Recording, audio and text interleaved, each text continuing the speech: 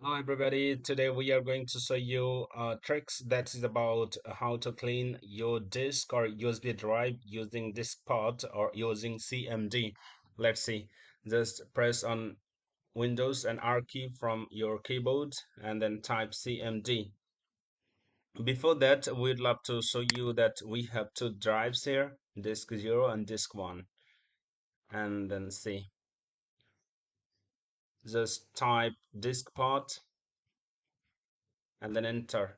Then Diskpart window will be shown here. Just click on yes and then type list disk. Yes, here we have two disks. One is 0, another is 1. Then select disk 0 as we would love to format this one or clean this one from here. You can see also just type select disk 0 and then press on enter. Then disk 0 is now the selected disk, and all you need to type clean clean.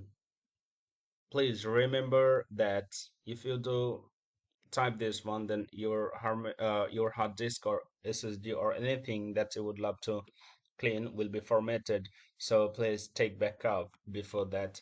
Just press on enter and then wait for a while. Yes, you can see Diskpart succeeded in cleaning the disk. It's done. Let's see what the changes made. Yes, this one.